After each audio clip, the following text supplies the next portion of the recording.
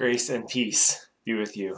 Hi, my name is Mark. I'm the pastor at Sycamore Creek in Potterville, and I have a brief thought for you today that comes from the book of Proverbs. We're on Proverbs chapter 5. I've been working my way through the book of Proverbs. If you haven't checked those out, I'd check out some of my other daily thoughts. We've worked our way through Proverbs 1, 2, 3, 4, and we're up to Proverbs chapter 5, verses 1 through 14. And in my Bible, this passage is sectioned a warning against adultery.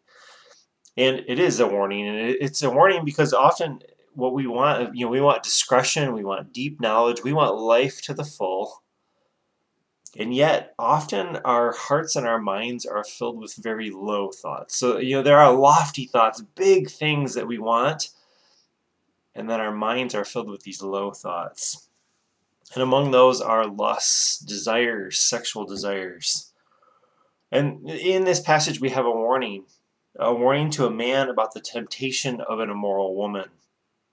But it could just as easily be a warning to a woman about the temptation of an immoral man.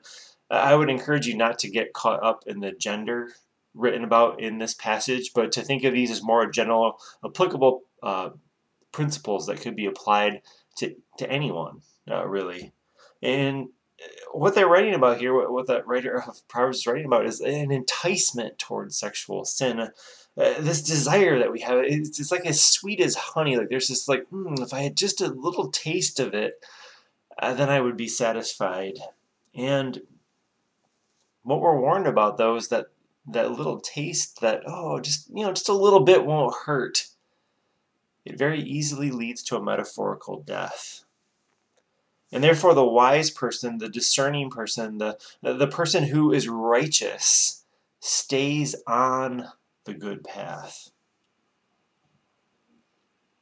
Now, there's a warning as well in this passage that if you don't stay on the good path, well, there's problems that will happen. And one of the problems that we experience is regret. Oh man, do we ever see this, right?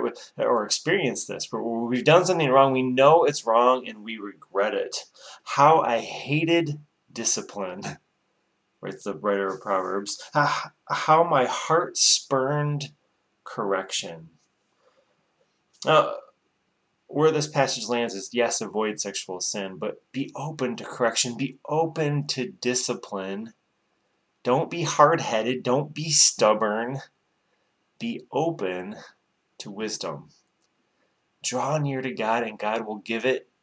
Listen, stay on the good path, particularly when it comes to sexual sin and adultery. Grace and peace be with you.